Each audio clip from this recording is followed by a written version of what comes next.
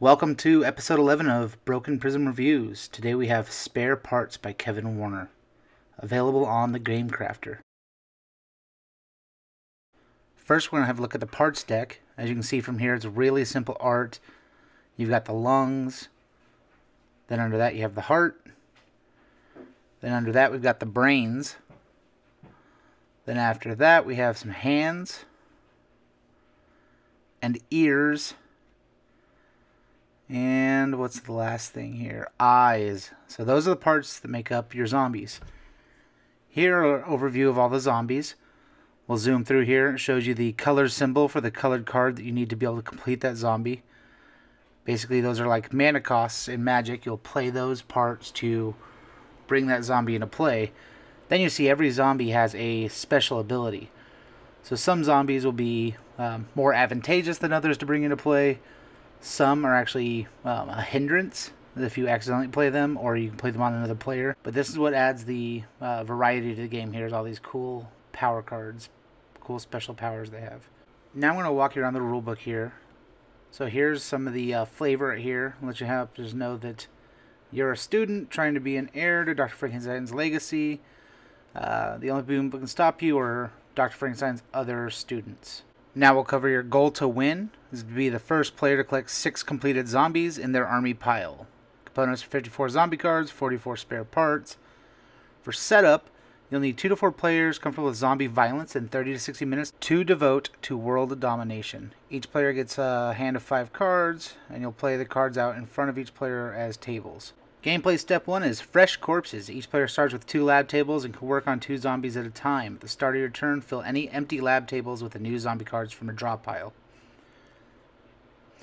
Rules variants. There's some Oregon Market. Recommended for casual players. You can negotiate with other players to trade spare parts. Secret Lab. This keeps your zombies turned face up with the right number and type of spare parts cards are attached. Parts is parts, which lets you bluff, and you play your parts face down, which is kind of cool because you can kind of totally lie. Here's an overview of the zombie card itself. Its cost, there at 1, its name, its special ability. Checkmark means it only triggers when the zombie is completed. The other means discard. Step 2 is draw 2 cards for spare parts. Step 3 is play parts from your hand to attach them to zombies on your lab tables with matching costs.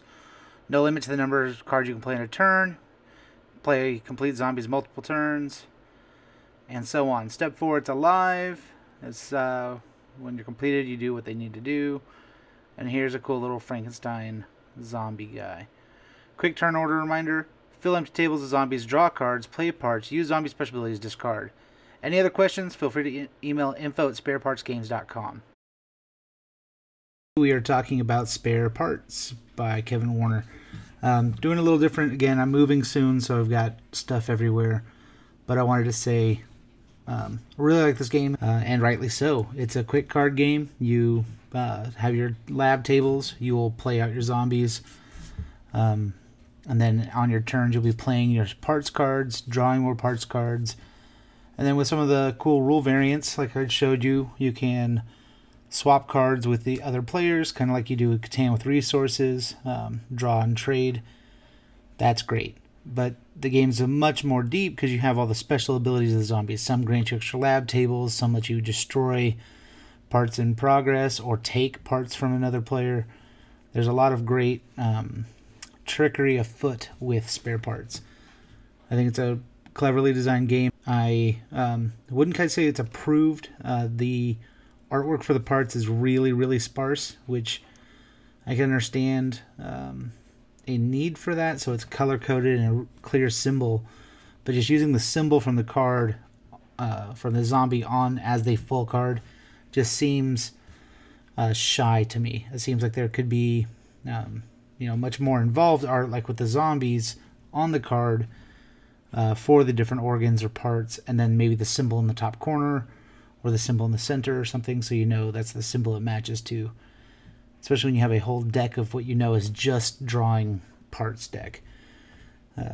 It's my only really complaint, but it does put it at a 7 out of 10 on Board Game Geek for me. So, as you know, my approved status comes in at the 8 of 10 on Board Game Geek, and it's just shy of that Really great game. Still would recommend it. Probably going to put it into a list of games. I'm curating some games for other events and things, and this will probably end up on there, although it's not quite an approved game. Sorry, but that's just how it is. So thanks for checking out Broken Prism Reviews. Be sure to check out other members of the Geekcast Network, All Us Geeks, The Game Huntress. You can go to geekcastnetwork.com and get a whole list of those. Two Bald Geeks, Royal Monster Battalion, and many, many more. Just head on over there and check out our crew. Thanks.